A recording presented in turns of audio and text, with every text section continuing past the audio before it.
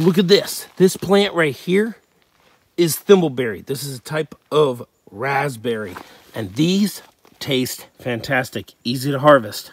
Pops right off. This one's not fully ripe. This is a little dusty on the side of the road. But let's try it. Look up. Tastes fantastic.